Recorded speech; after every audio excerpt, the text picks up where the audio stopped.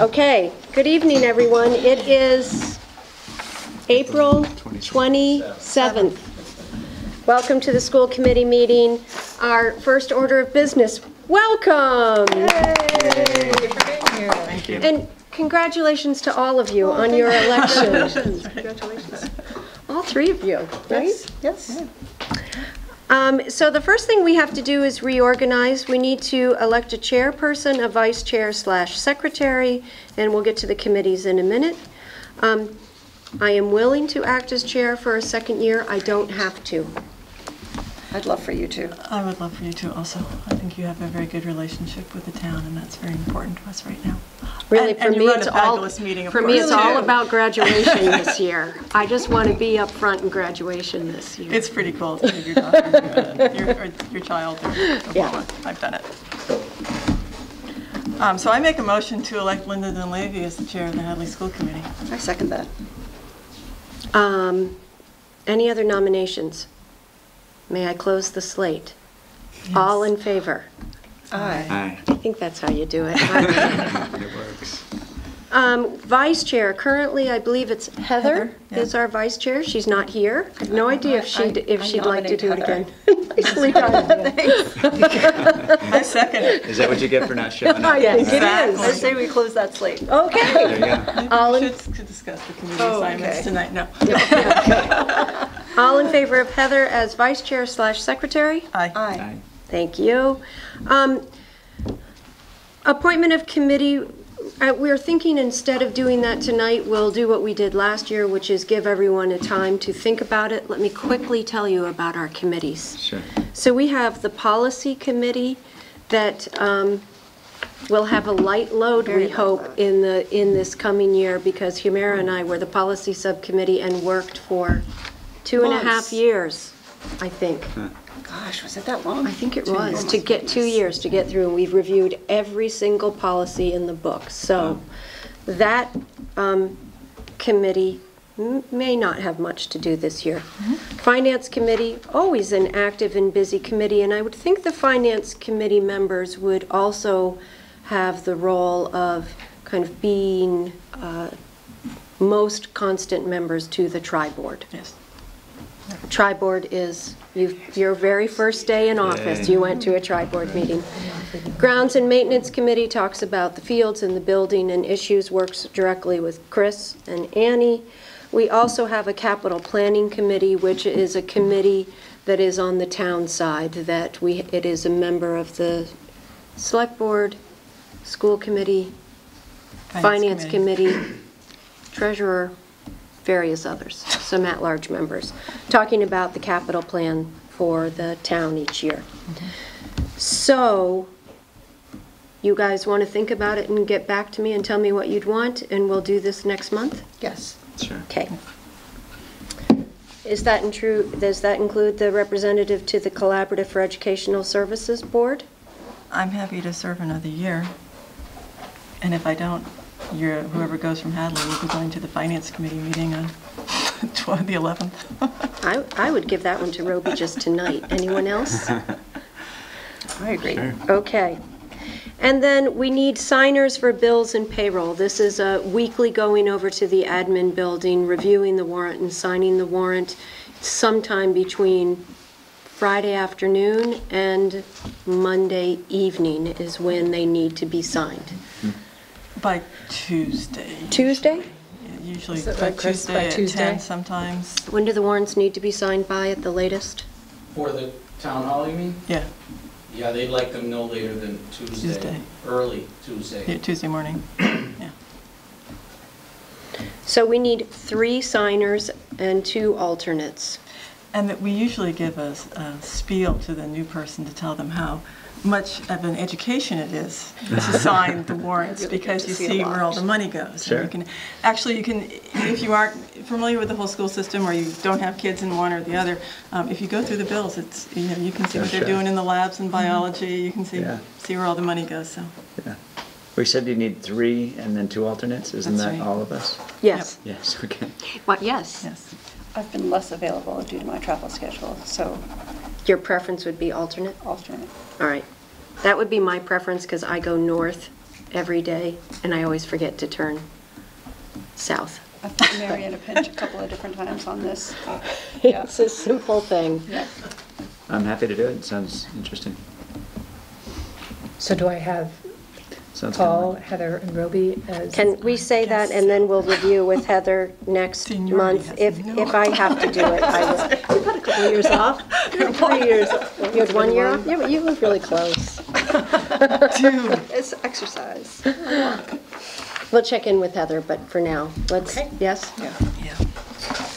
And I think we've signed them for this week, or Or about whomever to. has We're one about to to. sign. I'm looking Or through And so I Sign think it. we're done. We're closing the reorganizational meeting and opening our regular meeting. Okay. Let's do it. I don't have to call to order again, do I?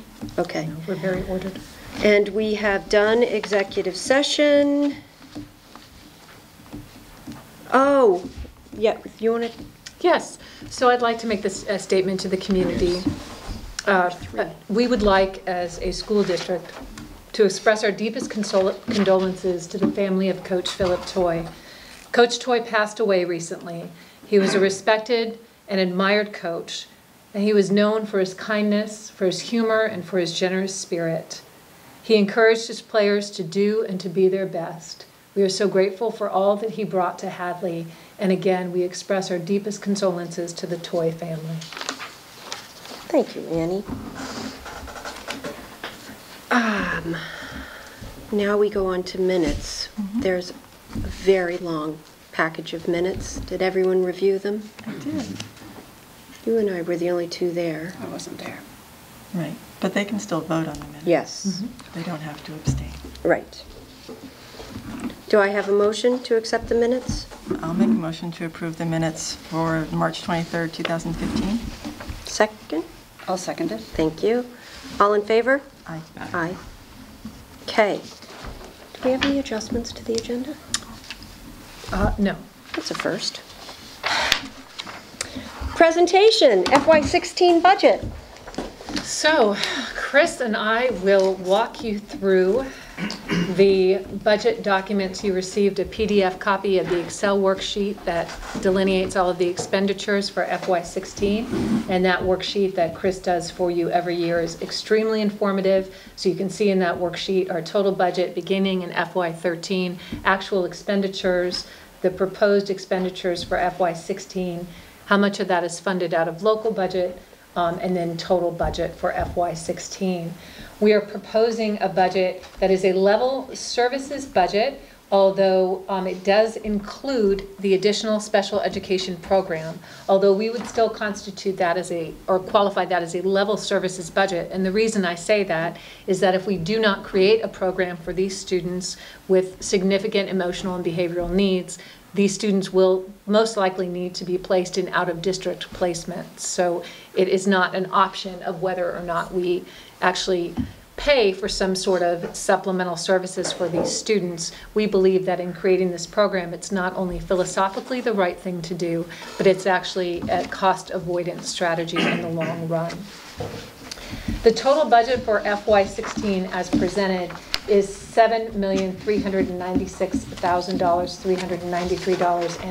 $7,396,393.14. And that, Glad the 14 cents is in there, Chris. People will be sweating it out. with I know, I know. in addition to the Excel workbook that, as I said, delineates all of the expenditures, sources, revenue sources for the expenditures, and there are notes in that workbook that tell you what's changed in the previous fiscal year. We also provided you with a narrative. It is our goal, Chris and I have a goal of submitting Hadley's budget to the Association of School Business Officials, the FY16 budget to them for review. They have a program called the Meritorious Budget Award Program. It's a program in which peer reviewers nationally look at a budget. There are standards of excellence in budget presentation that they publish every year, and then peer reviewers evaluate the budget to determine whether or not it is clear, it's an effective communications tool, and it's something that is informative and easy to follow. So what you have is the start of that. This year we would submit 2 portions. There are 4 portions to the budget. Your first submission, you can limit that to 2 portions, the introductory portion, and that's essentially what the narrative is, and maybe some additional pieces we would add to that. And then the financial portion, which this Excel workbook would then be translated into a document that looks a bit more like your introductory section.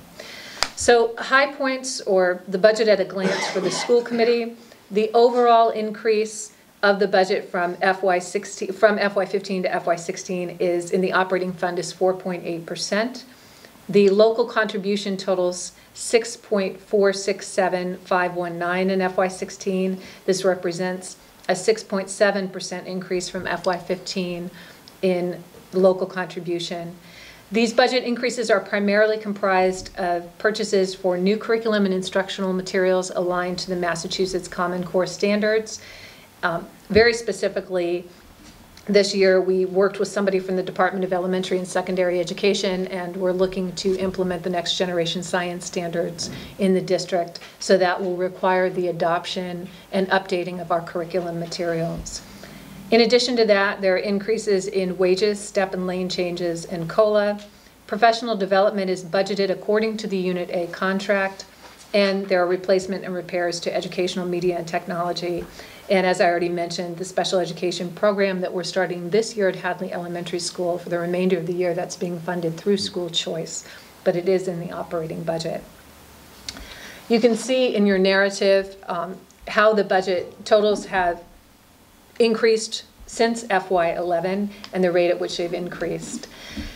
Included in this is also an organizational section summary, and these documents we will review with the PowerPoint at the public hearing of the budget, which is Thursday evening here in the music room at Hopkins at 6 p.m. And we encourage the public to attend, to ask questions, or to receive additional information on the budget. The budget is also available in the superintendent's office at 125 Russell. We purposefully included the mission statement, educational philosophy, and the goals and objectives. These are directly from school committee policy, because resource allocation should align with our mission, our educational philosophy, and our goals and objectives. And so in our mission, we specifically state that we will continually strive to create, implement, and improve programs that are compatible with appropriate curricula and provide opportunities for innovation in teaching. And I think that line speaks directly to some of our investments, specifically in updating our curriculum materials and creating a program that will allow students to remain within our district, and to investing in replacement and repairs of technology. So the significant changes, as I said, overall a 4.8% increase in the operating fund. And we do anticipate a 14% decrease in available grant funding, which is why you see a difference between the increase in the total operating fund in the total budget. That increase is less than the increase in local contribution, and that's because we anticipate a decrease in grant revenues. In instructional services, I spoke about why we're seeing an increase there. That has a great deal to do with some adoption of new curriculum materials, and also step and lane changes and changes in wages. And I want to say that the document that will be available for the public on Thursday night, there will be a correction. I want to call the school committee's attention to it. On page 5 of the document, it said that the educational media and technology expenses increased by $21,700, and that's actually incorrect. You can see in the chart below that ed, media, and technology increased by $10,500. So that was an error that we will correct. Our revenue sources for our budget, we are using $520,000 of school choice funds. We anticipate $364,147 from grants. We anticipate applying $44,936 from the revolving account, and local contribution of 6.467519, which brings us to our total budget.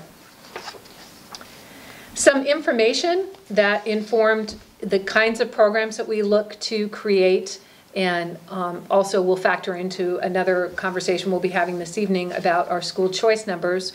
So we did provide information about demographic changes and enrollments.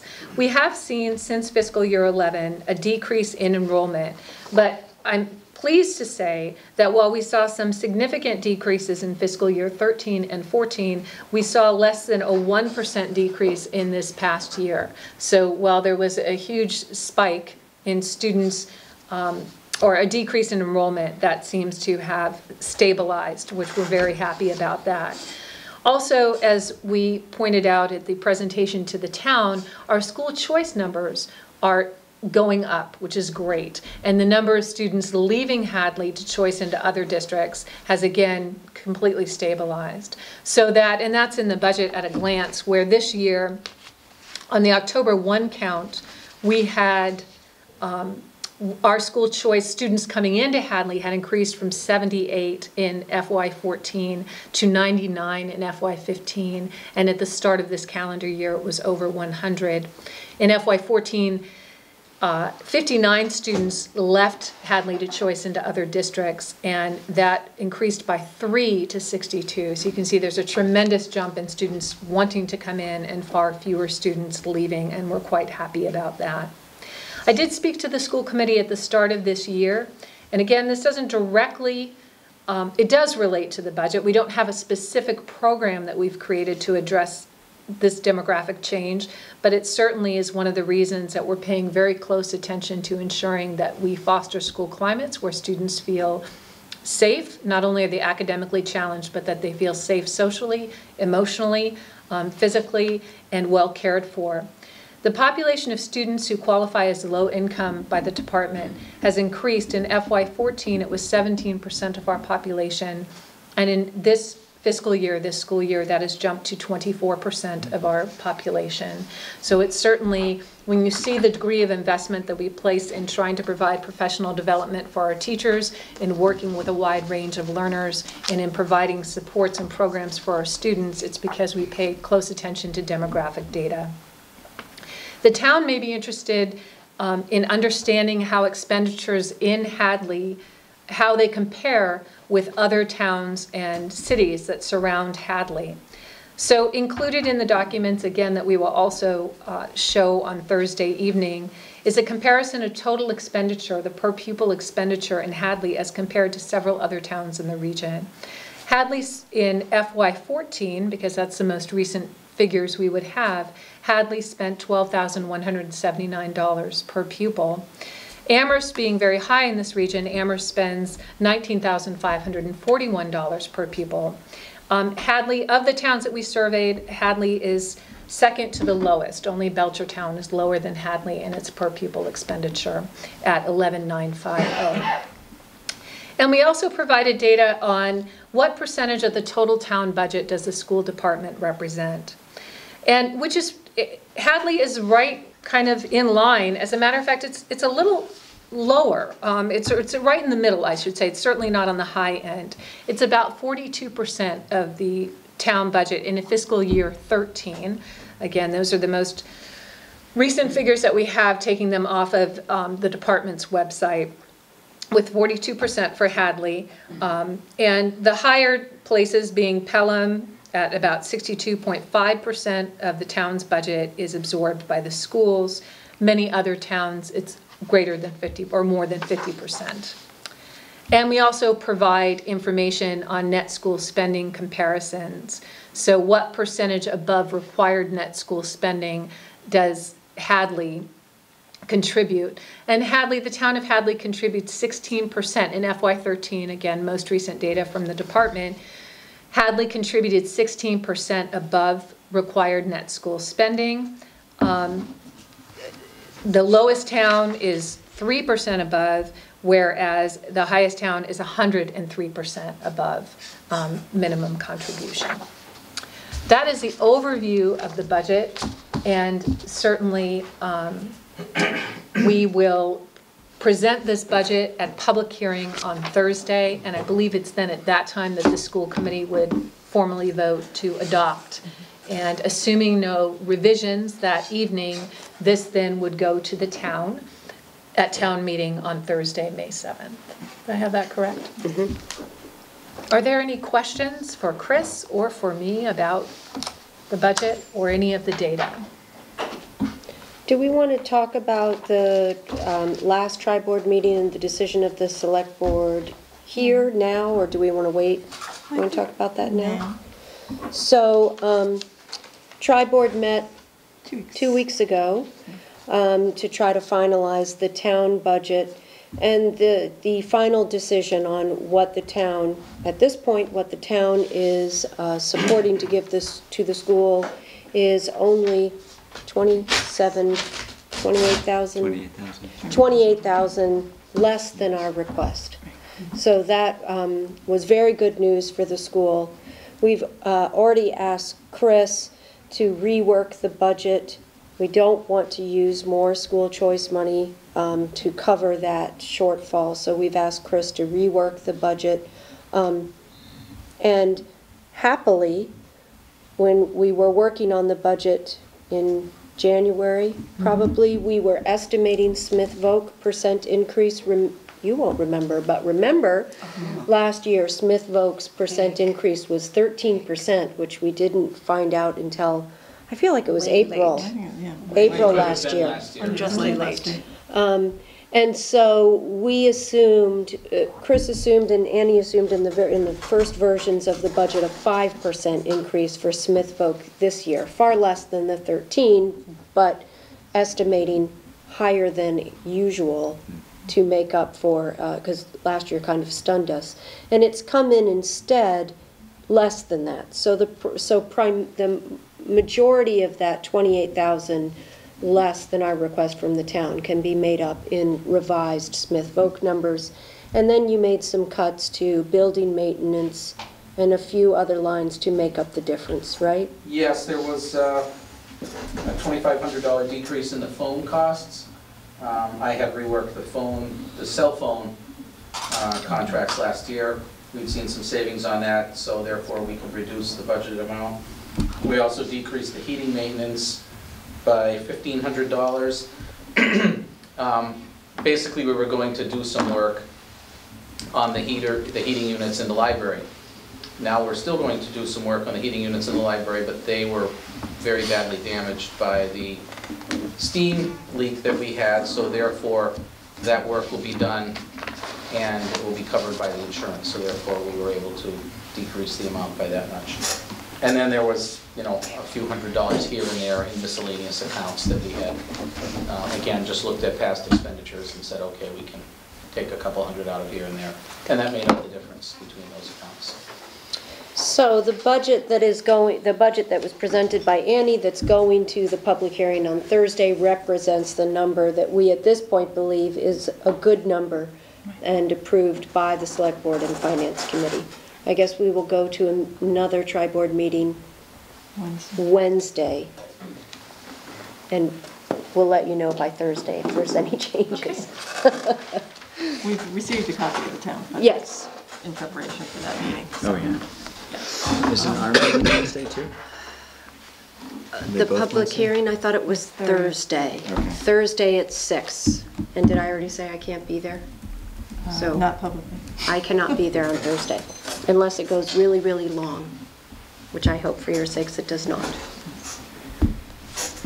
So this Thursday, just a reminder to the community, this Thursday in the Hopkins Academy Music Room is a public hearing on the school department budget. And then the following Thursday is the town meeting on the whole budget. Any other questions or thoughts or comments on that?